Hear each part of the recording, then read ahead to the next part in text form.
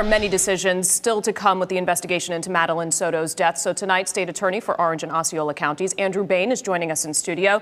So first, let's start with what went into the decision to file these first-degree murder charges today, and why did it take 7 weeks to add them? All right. Well, first of all, good evening. How are you? Very good. And want to say it's Denim Day for Sexual Violence Awareness Month and awareness.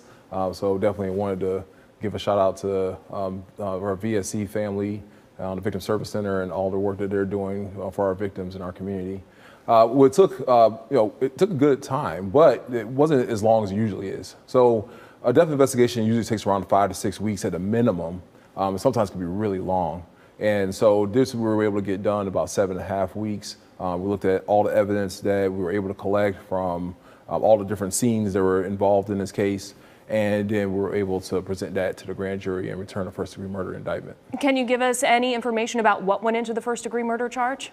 Well, I can only tell you what's in the indictment right now. So the law prohibits us from disclosing facts of the case until the defendant has an opportunity to engage in discovery if he chooses to do so.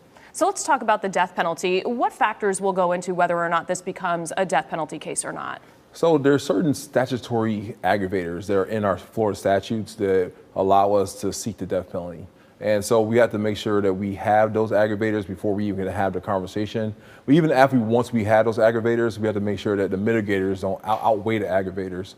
And we have to just then make a decision about whether we're going to give the people a chance to elect that option if they would like. Is there any sort of timeline for that, of when you'll make that decision? Well, it has to be done 45 days after his arraignment. Okay. So there's still like several weeks before we get to that point. He probably should be at initial appearances in the next day or two, and then he'll move to an arraignment date a few weeks after that. And then after that point, that's when the clock really starts running. So let's talk about the new information that we've learned, us as the public today, about this case, that Maddie's body was dumped before she was even reported missing. Do you expect to file more charges against other people? Will there be additional arrests in this case? Well, right now it's an open, ongoing investigation.